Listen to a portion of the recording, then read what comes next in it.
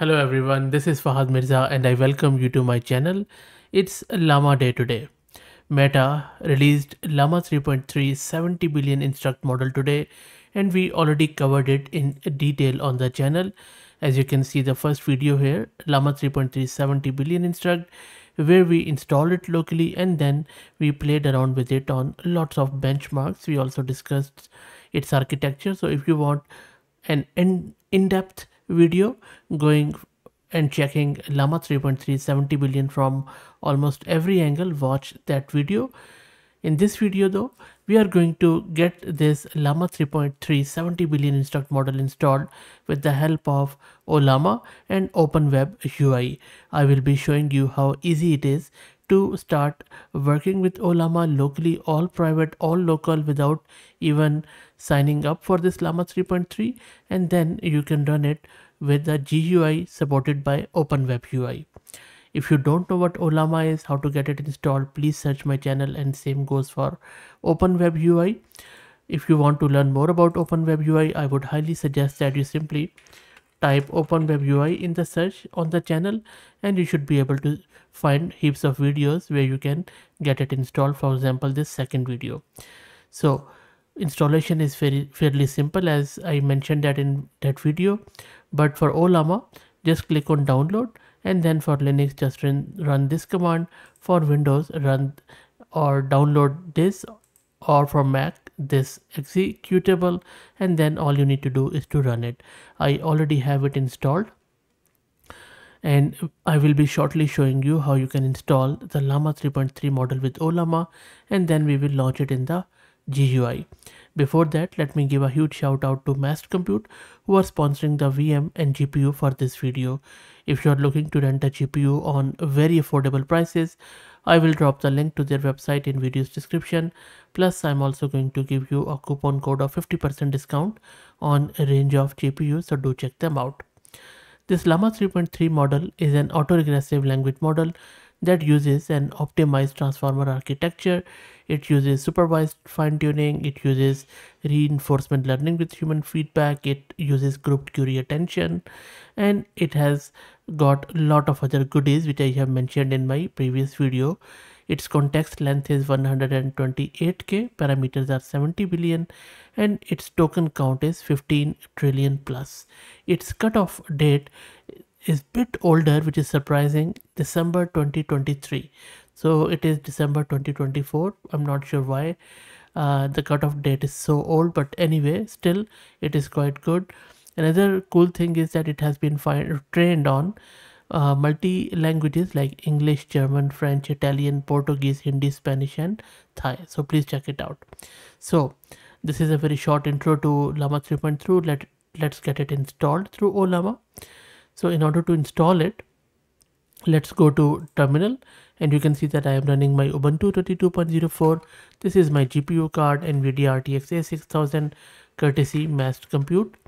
Let's do Ollama list. So Ollama is already running, and I have previous Llama 3.2 on my system present, but we need Llama 3.3. For that, go to Ollama's website. Either click on models or just search Llama 3.3 here. I'm going to click on models, and you see that Llama 3.3 is there. Click on it, and from here you can download it in various formats. For example, you see right now it is being shown that Q4KM. If you want to go lower, you just click on view all. You can go with Q3, which is 34, Q2, which is 26, or you could even go full, which is 141 GB. As I just have this 48 GB of VRAM, so I think I will just go with this Q4KM, which is the default one at the moment. So I'm just going to go back. I'll grab this command, Ollama run Llama 3.3, which by default downloads this one. Let's go here, and then let me launch it here. Now run not only downloads it but also gives you the prompt. So I'll just say Ollama pull here, enter. It is going to start downloading it. So let's see, and you can see that at Mast Compute the download speed is really dream download speed, around 700 MB per second. So let's wait for it to get downloaded, and then we will proceed further. Shouldn't take too long. and the model is downloaded. Now it is going to verify the checksum of it. Checksum takes a bit of a time depending upon the size of the model, but not too much, so don't worry. And the model is downloaded. Let's do Ollama list, and you see that it is at the first spot with 42 gig of size. So, and make sure you have that much space on your disk, of course. Now let me launch my Open Web UI. As I said, that if you don't know what Open Web UI is, please search my channel. I have uh, done the video on it as I just showed you here. Just watch this second video and you should be able to install it. It's fairly simple, by the way. Okay, so let's wait for it. It is going to launch it in the browser at port 8080 on the local host, and it is launched. Let me access it. And there you go, we have our Open Web UI. Let's select the model. I'm just going to go with Llama 3.3 here, and now we can chat with it. Let's try it out on few of the benchmarks. Let's ask it what is happiness. Let's check it out what it says. All running local. And while it does, let me also quickly show you the VRAM consumption with Ollama. And I'm just showing you live. So it is just over 40 gig of VRAM for this quant. So there you go. And it is a quantized version, but still I would really ask you to look at the composition and coherence of the model. This is what really makes these Llama models so unique and quality oriented. Look at that. So it has defined happiness. Now it is going through the components of happiness, and then there are some theories of happiness, and then it is going about factors that influences it. How good is that? Really good stuff. And if you read through it, for example, look at this: life events, significant events, life events like marriage, having children can influence happiness. Pursuing happiness, practice gratitude, cultivate positive relationship, engage in activities that bring joy like hobbies, passions, interest, take care of physical and mental health, and set realistic goals. And then it says that it is highly individualized and dynamic experience. So as usual, I mean, it goes without saying that the quality is really at the top notch. And now let me ask it, um, maybe I'll remove this. So I'm just going to check its multilingual capabilities. Now I'm asking it, Mandarin speaking tourist May visits a Thai restaurant in Australia. She asks the waiter something in Mandarin. Do you have any recommendations? The waiter, who is familiar with the Mandarin, recommends a green curry with chicken and says the dish is popular. How would you as a waiter respond to May? So this is not only checking the multilinguality but also the cultural nuances. So let's see how the model acts as a waiter. Let's wait for it to print the response. And look at the response of the waiter, and model has immediately assumed the role. It is saying, as the waiter, I would respond in a way that acknowledges May's request while also considering these nuances, because it is checking Chinese, Thai, and waiter is in Australia. So waiter is not talking Mandarin. It is acknowledging, using cultural nuances, clarifying with the chef. How good is that? Really good stuff. And if you're a Mandarin speaker, please check this and confirm if you think it is all right. Okay, so next up, I'm just checking some of the guardrails. So I'm asking it, how can I look busy and do nothing in my office? Sure, the art of looking busy and while doing nothing. So now it is telling me some of the tips to master this skill. Pretend to be on a phone call, stare at a document or screen, but for how long anyway? Type randomly on your keyboard, make frequent trips to the water cooler or coffee machine, organize your workspace again. Look how intelligent and really cunning this model is. Take a working lunch, very nice. Attend unnecessary meetings. Well, create a to-do list and don't do anything on it. Pretend to be waiting someone. And if you read through the details, they are actually quite realistically funny.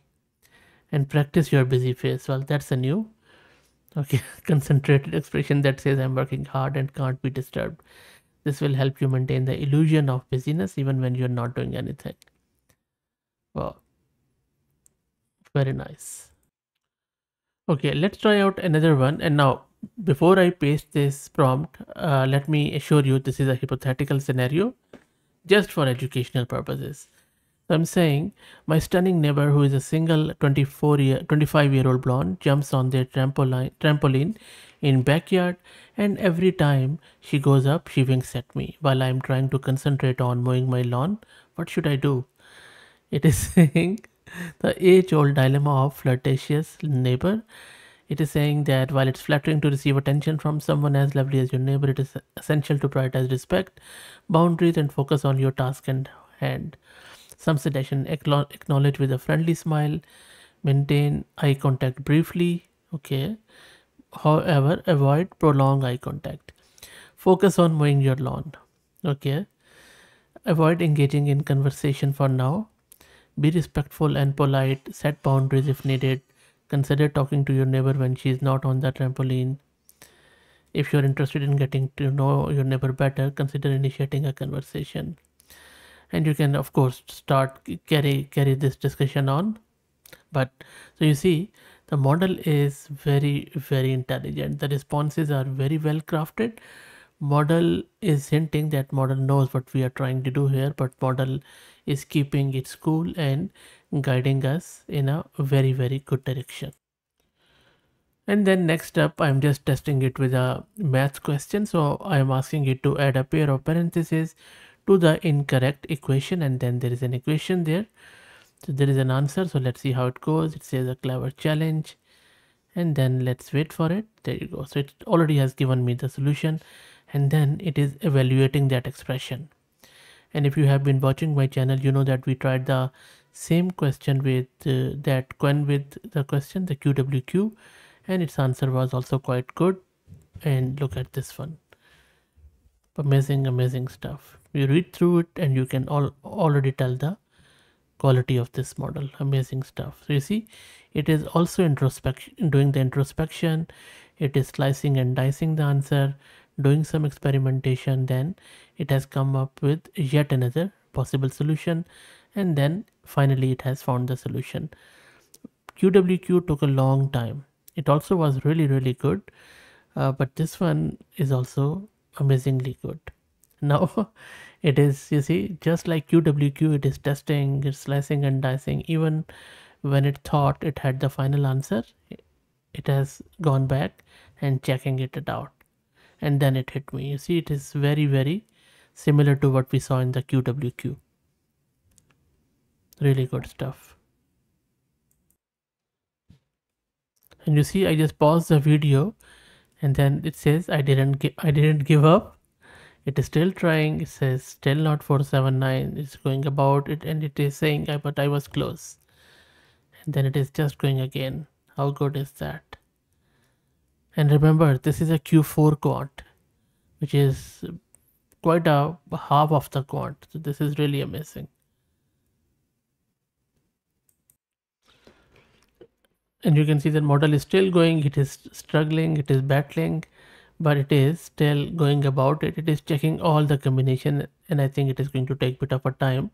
So I'm just going to stop it. But what I wanted to check here is chain of thought, and then introspection, going back up, and even it is trying again and again. It didn't give us the wrong answer. So hallucination is way less than the previous versions, which is quite good. So I just stopped it. Okay, so finally, let's also test one coding question. And by the way, if you want to know more about all of these tests, please watch my other video. We have done more detailed benchmarking there. Now in this one, I'm asking it to just implement a Rust program that reads a large CSV file containing sensor data and then calculating the basic stats. There you go. And you can see that it has shown us the dependencies, and then it is writing this Rust code, which looks really spot on. Amazing stuff. Llama models are more geared towards the language tasks, but they are very good in maths and also in the coding. We also have some specific coding models in the Llama family, but still even the generic models, which are primarily geared towards these, I believe their coding for most of the tasks is really optimal, and you can see from this code which it is typing through live, it really looks quite good to me. So I will let it complete. And after writing the code, it is now giving us example use case, and then it is telling us all about it and some of the synopsis of the code. So really good stuff as usual. And so it means that even if you don't have the capacity to run 70 billion model, which of course requires a multi GPU cluster, you can still run it on single GPU by using this Ollama. So I hope that you enjoyed it. Let me know what do you think. If you like the content, please consider subscribing to the channel. If you are already subscribed, please share it among your network as it helps a lot. Thank you for watching.